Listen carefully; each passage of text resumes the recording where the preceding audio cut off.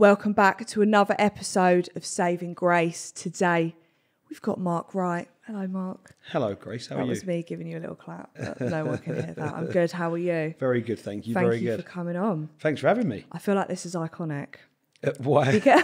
Because I grew up watching your Towie like phase. It's not the same now, like on Towie, but I grew up watching your season. So how old are you now, Grace, if you don't mind me asking? I'm 23. 23, so you would have been like... A wee lamb. No, you'd have been like 10. Yeah. When I was My parents didn't know I was watching it, I'll be brutally honest with you here. But that's what got me into fake tan. Yeah. I fucking loved it. So you started off on Towie. Yep. And then I feel like you kind of blew up from there. Oh, thanks. It's all right, you're welcome. So you started there and you also went on I'm a Celeb. Yep. Fuck that. Tough. Yeah. Like, I can't tell you how tough that was. You know when you got the call, did you think, nah? Or did you straight away was like, yeah? No, because I love the show. It's always been like my favourite show Yeah. to watch. And then, obviously on Towie, I had to play... I played and lived, exaggerated a character of myself. So before going off and doing other stuff, I wanted to show completely the real me. Who you are, yeah. Yeah, and I thought the jungle was the perfect opportunity to do it. Well, you always find that as well, like people who you usually may hate, when they go into the jungle, you're like, oh, they're actually quite nice. Yeah, because you I see don't the real mind them. There's no hiding there. Yeah. I always say, if you're a bad person, don't do the jungle. Yeah, because you can't really, especially if you're hungry. Yeah. I'd be a horrible bitch. If I was in there on rice and beans, I'd be horrible. I couldn't do it. Did you like everyone that you were in there with? Yeah, to a point. there was a few people that was a little bit more awkward than others, but I'm just one of them. If I find someone awkward, I'll just walk away from the conversation, join in with something else. I can't be bothered with Go that into kind your of hammock. Yeah, exactly. You'll be all right. Exactly. And what was your worst challenge that you did in that? I hate rats. Like, hate them. I don't get this. Because I'm more like insects. Like a rat, I was kind of cute. It's like furry. Nah, mate. No. Rats. It's the way they move. I literally hate them. Right. My dad's got a proper phobia of them, like hamsters and Really? everything. Yeah, and I think I'm the same. And they put me in it was like a group trial. So it was like us versus the other half of the camp. Mm-hmm.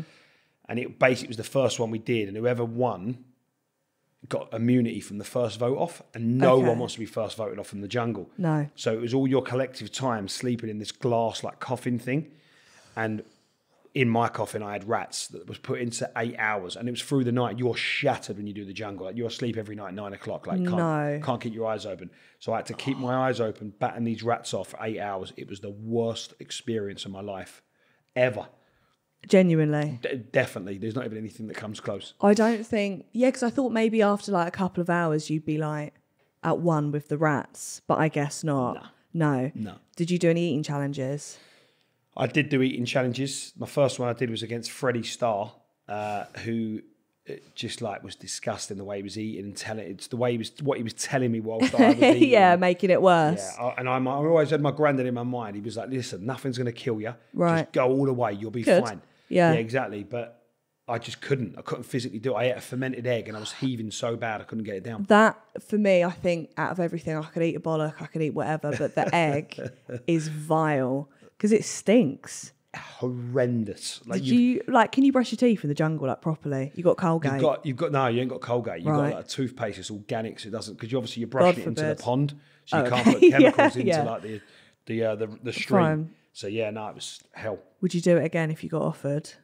No, I don't think I would, but I don't want to say no because you never know you're going to feel in 3-4 years. Yeah, no, that's true. I don't know if I could do that either. I really do. It's more. I think it's one of them. You got to do it if you get asked for the first time. Really, it's an incredible experience, and it's like it sounds so cliche and so like just wanky or whatever. It's just it does like change you. Like you go in there and you completely appreciate everyone you love, everything you've got in life, the fact that you've got food and constant running water. It's true. It's very, very challenging, but at the same time, it's brilliant for you. I just think I couldn't do, when you're showering in the fountain. Yeah. Have you ever watched Grown Ups where there's the two fit daughters and then there's one in an all-in-one and a swimming cap? That would be me if I was in the jungle. No, it wouldn't. And I couldn't deal with that. And I think as well, like Australia's hot. If someone put a snake near me, I'd have a heart attack. I don't think I could do that at all. I woke up one night and I don't know if it got I think it did get shown on the show, but they speak on the tannoy every now and then. Oh, is there a tannoy? Yeah, but you don't see any cameramen, you don't see any producers or anything. You just live, it's like you're okay. living in the wild. But every now and then, if they need to, they'll speak on the tannoy. The trees are talking. Yeah, and they woke us up in the middle of the night. It was like, Mark, we need you to do something for us. We need you to step out of the bed extremely slowly. Don't bang your foot on the floor. Shut up. And I was like, what? What do you mean? I spoke through my mic, and I was like, there's a brown snake under your bed, and they're deadly. Nah. I was like, what am I? It was a hammock as well. So I was like, what am I going to do? So eventually I said, like, I can't put my foot out, and the snake had moved to like the side, so there was no way of me getting out. And they had to send in like the animal team, like, who rescue it and whatever. They came in with like one of them clamps, grabbed it, and it was massive. If they didn't notice it on the cameras, don't know how they did because it was dark. Yeah. If they didn't notice it, could have come up and bit me on the arse. I don't know. Well, that would be an experience for you and the snake. But I think, I don't know why. I always thought maybe they'd like net it all off. You know? That there'd be no snakes near you. Well, now I'm definitely not doing it then. Now you've told me that. Bush turkeys walking around, you get everything. Yeah. I mean, but like, that's pretty gross. But So you did that, and then you also did Challenge UK. Yeah. How was that? It was good. Loved it. Absolutely loved it. Yeah, I had a rumour that Lockie broke his eye sockets. Yep, he did. It was terrible. How does that happen? That was the first challenge. He fell off like a was it 6 metre or 8 metre like bridge where he was like wrestling someone, and he fell and face planted the water too hard. It just like busted his face up. Really? Yeah. And I suppose you've got to sign forms so you can't sue. Yeah, I'd be to my lawyers so quick. Yeah. I'm like, have you seen this? What's the worst thing you've seen on that? That was probably the worst thing that happened. I mean, that is pretty. And that was show 1 as well. We were like, if that's anything to go by, we're in for a show, yeah. I feel like that's the original Celebrity SAS. Yeah, it is. Yeah, in America, it's been going on for years, like 40 seasons. Oh, really? Yeah. So when did they bring it to the UK? First year this year, yeah. Oh, was it? Yeah. Nah. Do you get to try like any of the... You don't? No, I'm sorry. I was going to say... I'm taking your now off. Sorry, I do that a lot. I can do. I tried the odd thing, but not things that are dangerous because they can't obviously let that happen to me because they'll have no host. You turn up with a broken eye socket. Yeah, exactly. Would you... I don't know if I could do something like that. Would you do... I mean, obviously you're like hosting it, but... I would, yeah. I think I like to host shows that I would do, if that makes sense. So you would do it? I'd love to do the challenge, yeah. It's like, it's proper up my street. I love sports. I love challenges. So it'd be that does help, I guess. Yeah, it's the two main bits of the show. Yeah. Has anyone ever, like any contestants ever shagged on the show?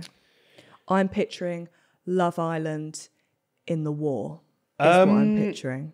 I don't know if it happened in the villa. There was kissing and all that, but they've definitely people that have been with each other when they've left. Oh, really? Yeah. Oh, are there any like? Oh no, you can't say. I can't reveal that. That's no, what was you going to ask then? Is there anyone that would like proper bicker? Because your stress levels are pretty high. They all bicker because they're so competitive, and they've got a lot of money riding on it. So they was bickering all the time, and that was sort of the premise of the show. It was, it was all mind games. It was all trying to trick people into thinking you're going to do one thing but do the other. So there was a lot of bickering when it came to that. Yeah. Who would your like ideal lineup be that you'd want to see on the show? Don't say me because I'm busy that week. So I don't know. Beckham, Kevin Hart, The Rock, Kim Kardashian. Oh, and she'd bounce from her ass. I think that would be a good one if she fell. I'd want David Attenborough as well. Bounce off her bum. Yeah. David Attenborough. Yeah, but no one would want to hit him. Yeah, that's true. They might win. They might win from that. You're right. They'll just jump off the bridge themselves instead of pushing them. They'd sacrifice themselves. Yeah, I'm here for it. What tips would you have? Just don't take it too seriously. That's what a lot of them did. They took it too seriously. But then again, that's what the challenge is. It is a serious. It's not like the jungle where it's like a bit of fun. This is serious. There's a lot of money on the line. Do you know what I mean? And that's competitive people's problems. Yeah, exactly. That's why it'd be my problem. Oh, are you competitive? Very. Is there something in life that you've been overly competitive about and you've been like, that was a bit embarrassing? Yeah, quite a few actually. Name one. Board games at home with Michelle's family. Oh, like Monopoly. We played Monopoly once. I knew you were going to say that. It was about 1 a.m. The game was still going on. It was just me and her brother left on the board. Yeah. And he was so far in front of me, there was no way I was going to win. Yeah. But in my head, I was like, I've got to still win. We played till 4 a.m. because we had some money on it. And I was like, I'm not. He was like, Mark, like, we need to go to bed. Yeah. You ain't going to win. I was like, no, I'm not. I'm going to keep going. We played till 4 a.m. Everyone else went to bed. It was just me and him playing. And my wife the next day was like, listen, this competitiveness has just got to slow down. Yeah, I bet she was absolutely fuming, screaming down the house over a bit of Monopoly. I love that. So, oh my God, this is what I wanted to get to. So your new family show. Yep. This is giving me Jack Whitehall and his dad, but more relatable, if that makes sense. Jack Whitehall and his dad's a good show, though. It is. It's a very good show. But I feel like you're a very high competitor with this.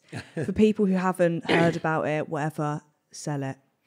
It's called a Wright family holiday. It's me, my dad, and my brother traveling the UK, doing experiences from skydiving to bungee jumping, God forbid, jet skiing, just everything you can imagine, pushing ourselves out of our comfort zone, reconnecting with each other and opening up about subjects and things that we need to get off our chest. Was it your idea or did someone approach you with it? No, it was my idea, yeah. I wanted to take my dad. My dad sort of lost his confidence in lockdown and his brother died and he nearly died of COVID. So did his other brother. There was 3 of them in hospital at once.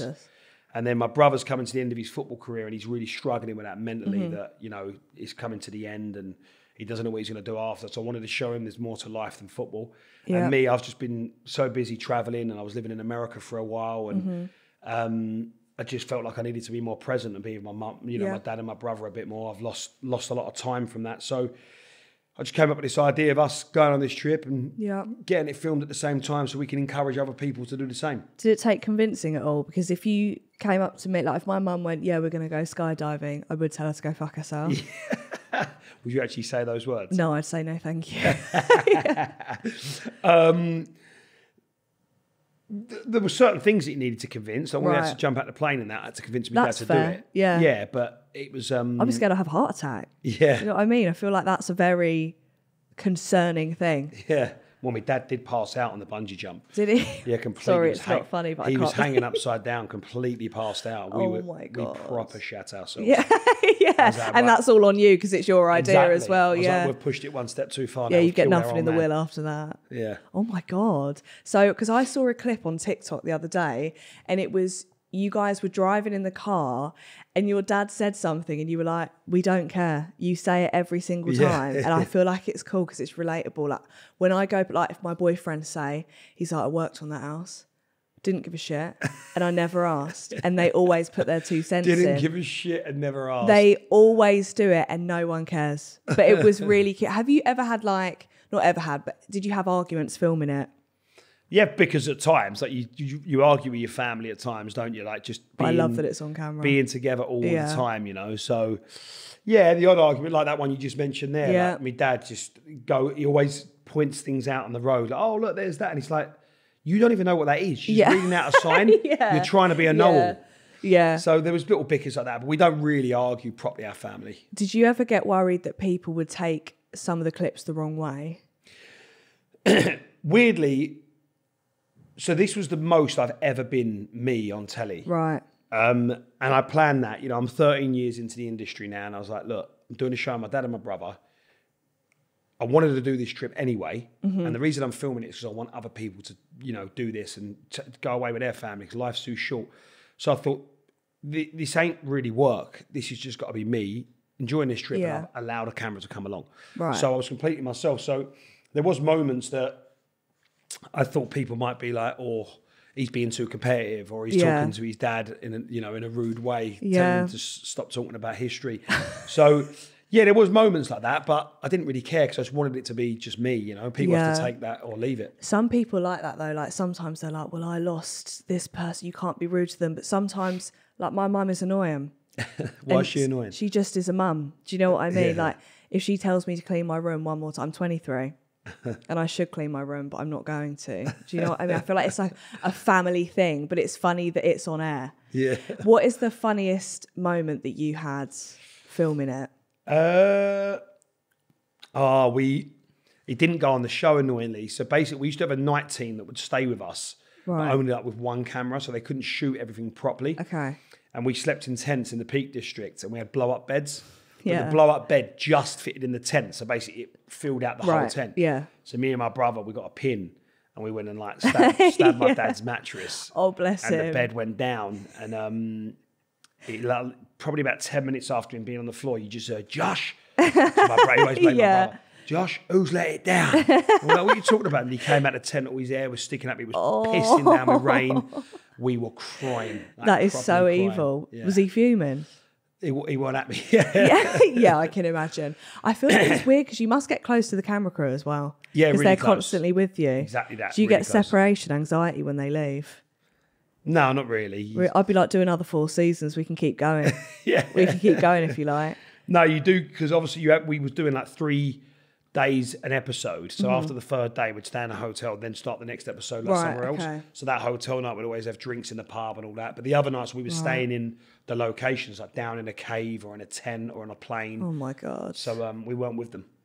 Oh, that's fine for them. Yeah, exactly. I bet they were loving hotels, that. They were like, bye. Yeah, exactly. Would you ever do, because I know like Billy Fairs and stuff, they all do like the mummy diaries, the baby diaries. Would you ever do anything like that? Again, I never say never, but I'm not sure, because when you do a show like that, by the way, I love them shows. So same. It's my guilty pleasure, I'll be honest. Brilliant. Yeah, and the girls have smashed it with that. They've found a niche and it's great. But for me, I don't really, not yet anyway, I don't really want to make the show be about my life. So like the show I've done with my dad and my brother, we are showing the real us. So essentially it's the same, but the premise it's not solely based on that. The premise of the show is us doing things, whereas if the premise of the show is about your life and having to create those dramatic moments through your personal life, I find it. That's why I left Howie so quick. I think I was only on it 10 months. No one remembers that. You know, it's starting. It feels like you were on it for ages, though. Everyone says it. You put your footprint in there. But I struggled with it a little bit. I struggled with like to create a good scene. I had to do something with my personal life to make that happen. Yeah, and I feel like the times then were different now.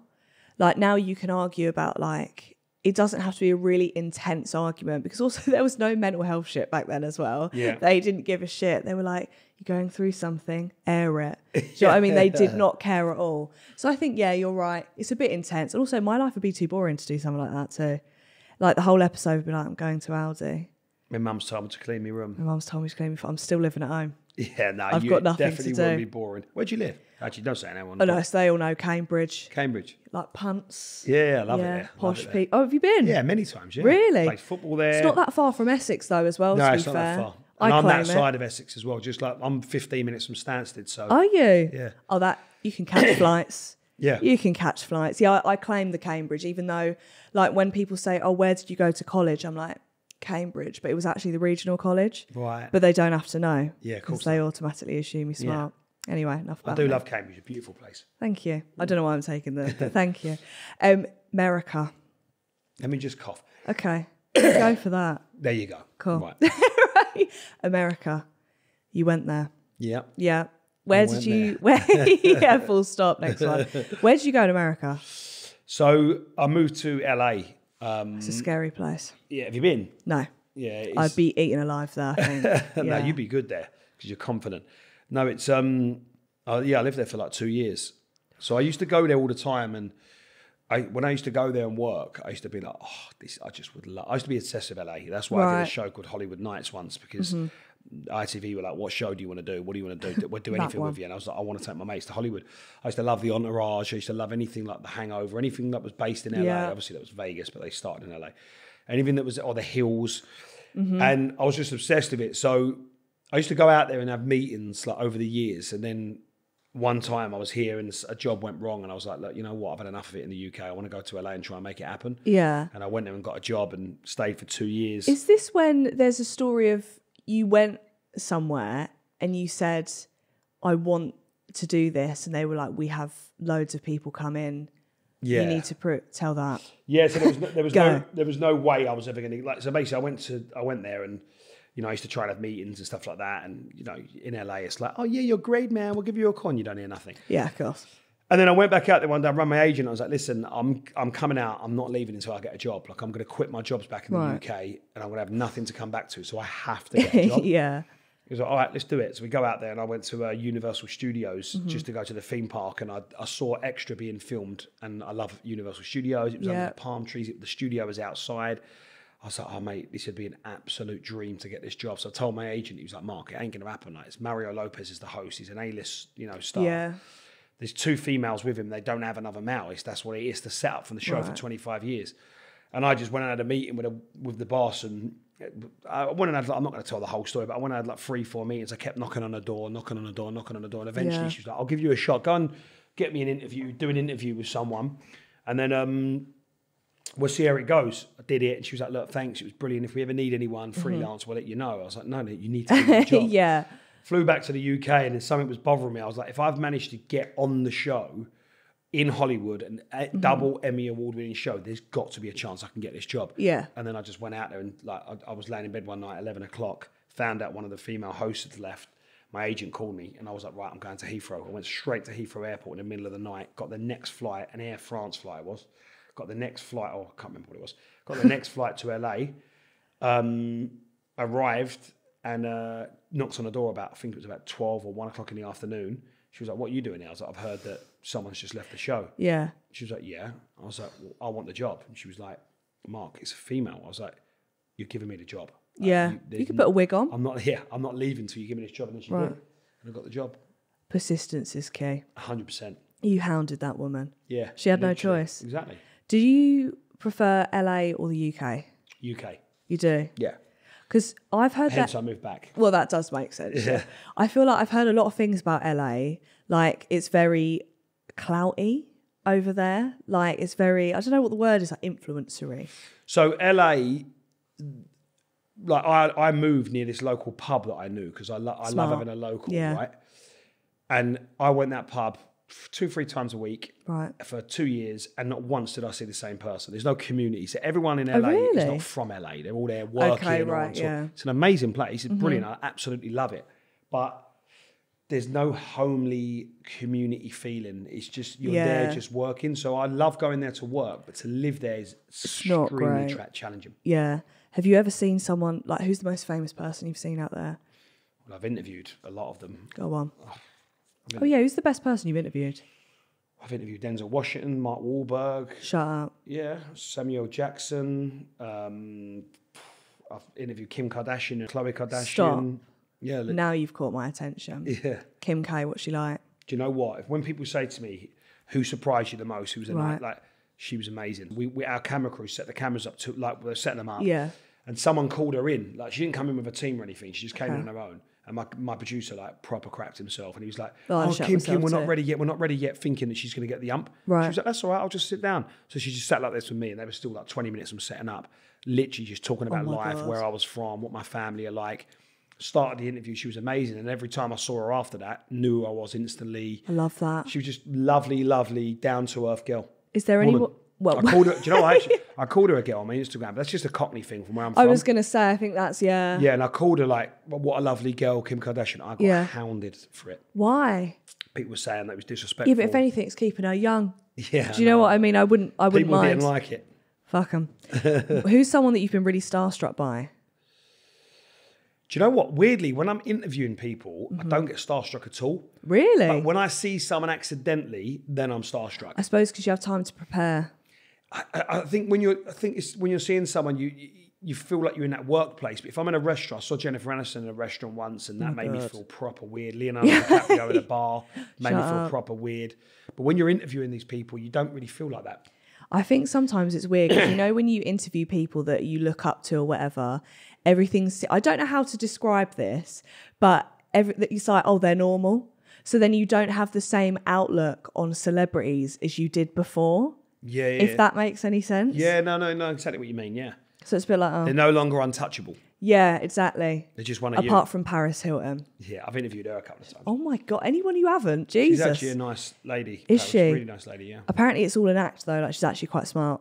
Yeah, cool. Listen, you don't become that rich if you're not smart. Bastards. Simple. I love that for her though. Yeah. Who's someone that you want to interview? I mean, it sounds like you've interviewed everyone. No, weirdly. So I did interview a lot of people. Like with Gary Oldman, Matt Damon. I interviewed everyone, but the famous four, I call them. Right.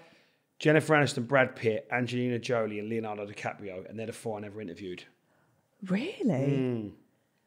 That's a good four though to want to interview. Like Angelina Jolie, I'd bow. Yeah, I think if I tick off those four, that's it. I've sort of done nearly everyone. If you interview Leonardo DiCaprio, I want you to ask about his love life. I need you We'll be there all day. Yeah, no, it's so true. But I want to know if it's true that he cuts off at 25. Is Leo your hall pass? No, the thing is, I think Johnny Depp. Johnny Depp, yeah? Yeah, because he looks like he doesn't wash. Like, he looks scraggly, and I like that. So you like a smelly man? Yeah, my boyfriend looks clean, so I don't really know what happened there, but I think that would be my hall pass. You want it for a difference. Yeah, exactly. With Leo, I feel like, I don't know, I'd be a bit too intimidated. Do you know what I mean? Yeah. Hate it there. Also, you did soccer aid. Yep, a few times, 6 times I've done soccer aid. You might as well just stay on the pitch and wait for every year. Yeah, I absolutely love soccer aid. It's the best thing ever. Really? Ever. Yeah, it's amazing. It's weird because I'll turn it on and I don't know who's playing and I'm like, is that Chunks? Yeah. Or something like that. I get really confused. What's the best year you've done it? Like, there was a really good lineup. I scored and I got man of the match. So did you? The first year, yeah. Yeah, fair. I guess you can't beat that, can you? No. What was it like? So you did with Chunks, H. Yep. What was that like? Brilliant. They're both good lads. They're both really funny, young, vibrant. Yeah. Always bantering around the training ground. They're great. Oh, really? Do you ever get nervous before you go on? Yeah, you do, because there's a massive crowd. You're playing against amazing players. You don't want to F it up, because if you do, everyone's going to. Do you like to role play that you're David Beckham before you go on? No, but I definitely role play that I'm a footballer. Like, I'm a pro. I definitely go out there in my new white boots. Like, this is it. I'm playing the cup final. Have you played with is it Noah Beck? Yes, last year against him. What's he like? Because apparently he's really good. Unbelievable. Really? Yeah, pro level. It upsets me because he's American. And they shouldn't be good at English football. Yeah, do you know what I mean? Yeah. It pisses me off. Yeah, no, he's actually really good. Really good player. Yeah. Really good. It's a shame that he was on the opposite team as well. Yeah, I know. I bet you were thinking, for fuck's sake. Yeah, why is he not on our team? Yeah. Are you going to continue doing that until I mean, you break a hip? Yeah, this year I couldn't do it because of work. But next year, if I'm asked back, I'll play 100%. Right. What shows would you do? I'm going to reel them off. Strictly. Done it.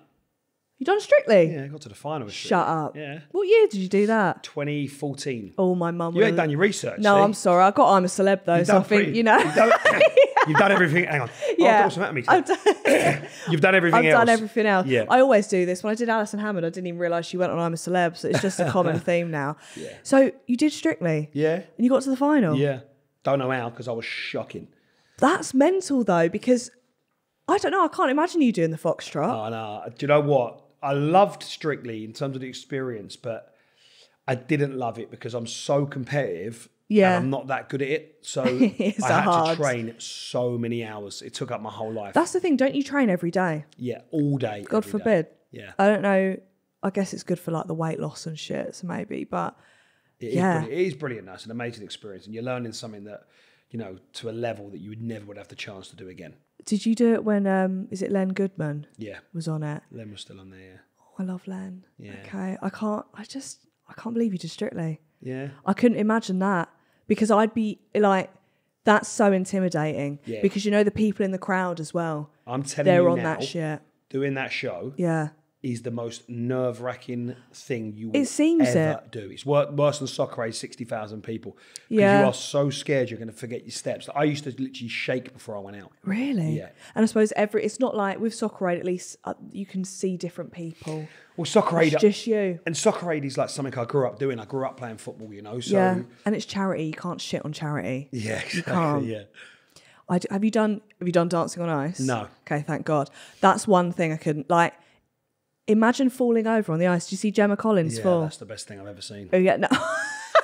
It's the funniest thing I've ever seen. Only because, she wasn't too hurt. If she was hurt, it wouldn't have been the best thing, but it was... No, it was quite funny, though. That and her falling through the stage at the... she has really bad luck. Yeah, well, it's not... I think that's what blew her up. Yeah, I agree. When she fell through the stage and did that Dance on Ice thing, that's when her career went... 100%. Do you still keep in contact with anyone from Towie? Oh, because he was my only mate on there, Oh, my really. God, He's the only one I knew, yeah. Yeah, so you don't speak to Gemma? Not really. If I see Gemma, I do. I think, I love Gemma, but I don't speak to her on the phone or whatever. Yeah, I couldn't imagine you guys having like a text. I feel like she'd use emojis and you wouldn't, if that makes any sense. No, she's a nice girl, Gemma. I love that. So anything else coming up? You've got the show. What are your plans? Obviously, I've got my radio show I do every Saturday on Heart. Love that. Just plan to just keep cracking on, like one day to the next. I love doing different things. I've never I've never really stuck to one thing. I always leave and change something quickly. I think that's good though. Fingers in all the pies. Yeah, exactly. People can't get bored of you then. Exactly that. And I like to end the pod with, what advice would you give to me to save grace? Can be anything. Just keep being you. You're fun. Love that. Vibrant. Keep going. Honest. Yeah. Open. Mm-hmm. Do you want me to keep going? Your head won't one be able more, to get out more. of that halo. Yeah. Yeah. No, you listen, just keep being you. Just don't try and change for anyone. Love that. And just enjoy what you're doing, which you seem like you are. Stunning advice. It makes a change. Someone told me not to shit in a paper bag before, so it's like a nice... Maybe I'm not funny happy enough. medium. Thank you so much for coming on. Thank you so much, Grace. It's been 10-10. If you've been watching, give it a like and subscribe. And if you've been listening, give it a 5-star review and a follow. Bye. Say bye. Bye. Bye.